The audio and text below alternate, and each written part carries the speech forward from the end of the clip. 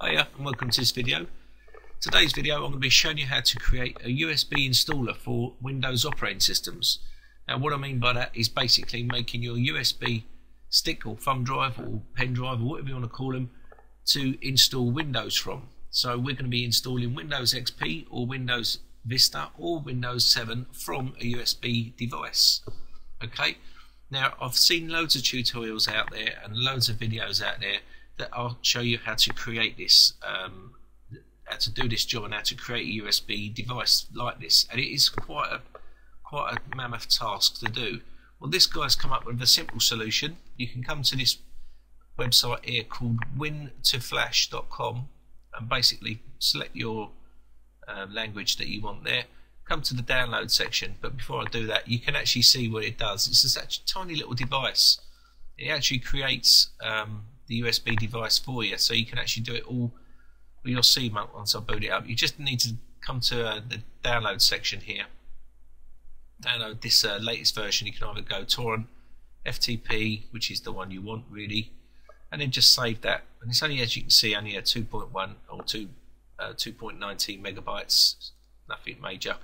Okay, now once you've downloaded that, it'll be here. Make a folder on your desktop, call it WinToFlash, open this up and drag all these files into that folder, okay, like so. It's that simple. Now once you've done that, you've got to have your pen drive plugged in, and as you can see, mine's plugged in there. It's the Windows Live CD version, so I'm just going to be writing over that so we can actually show you this tutorial. So what we need to do here is, as you can see, it's pretty simple. Just need to click on this WinToFlash executable. It's got a file will allow it to go through. Okay, as you can see, it always starts with wizard mode or advanced mode, whatever you want to do. I'm just going to leave it for wizard mode for this video. Go next. And as you can see, it's as simple as putting a DVD in the drive, which I've already got my DVD for Windows inside the CD drive. It's this one. Okay, so that's going to take my Windows 7 off the CD and put it into my USB drive. So I need to get the path for my USB, which is J. So I need to select J. Yours may be different, but so I'm going to have it there. Click OK. Now go next.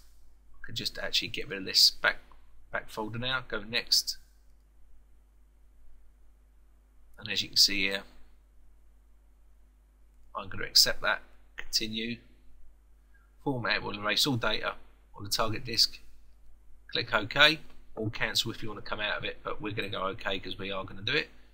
It's now transferring all them files from that DVD drive to my USB device, and that's going to make that USB device bootable and actually an installer, so we can actually install Windows 7 from our USB stick, which I think is much easier than going into command prompt and doing all this disk part and God knows what else. It's just a right old trip. This is so easy, and just what I'm going to do is just pause the screen to let this install and let it go across, and then we'll show you the end result. Okay, so I'll see you back in a second.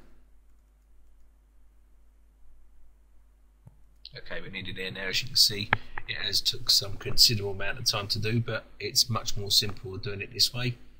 And you may be asking yourself, what is the reason for doing this? Well, you may have a little notebook or something like that, or a laptop with no CD drive or something, and you want to actually install Windows from a USB device, or whatever reasons you want yourself. But as I said, it does take some considerable amount of time, but it's so much more simpler to do it this way than it was the old way. So we'll just carry on and letting this finish, and I'll see you back in a second. Okay, so there we have it. It's now installed, and I'm just going to have to push next now. As you can see, it says finished, push next, and it says all done, Windows setup transferred. So we're all ready to go now, and all we need to do now is obviously change the boot order to boot to USB device.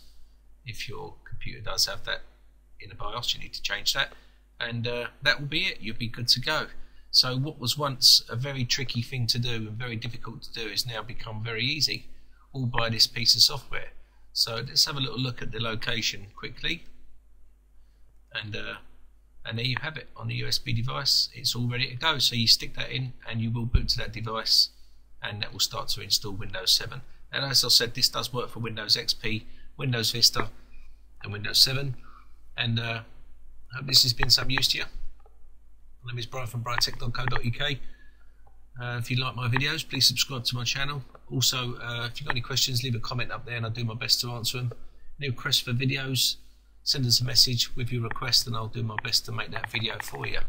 Now, as I said, I'll leave the links up for this program and whatever in my description. You'll be able to get all the information from there as well. Okay, thanks very much for watching. Bye for now.